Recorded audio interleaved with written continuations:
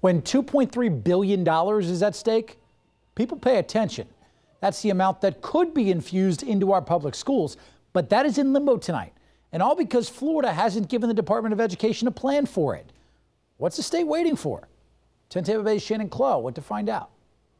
That's really a question the governor has to answer. As the president of the Florida Education Association, Andrew Spar says there are two things going on with the over $8 billion of ESSER funding. One, it's send the money to the school districts, and two, it's get that last bit of money. That last bit he's referring to is $2.3 billion.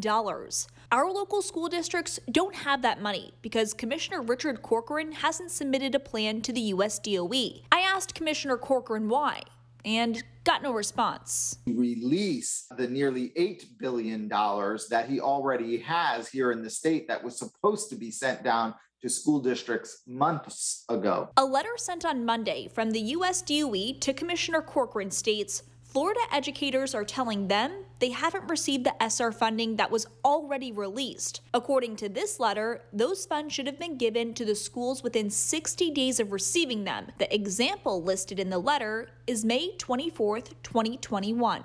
For the governor to block these dollars is just wrong. Hillsborough Superintendent Addison Davis wrote a letter to Commissioner Corcoran saying approximately $491 million is desperately needed to address the health and safety in our schools, such as additional sanitizing. No matter his official title, Andrew Spar is a dad, and like any parent, he wants what's best for his child. And I'm sure what every parent wants is they want their child to get that education they deserve.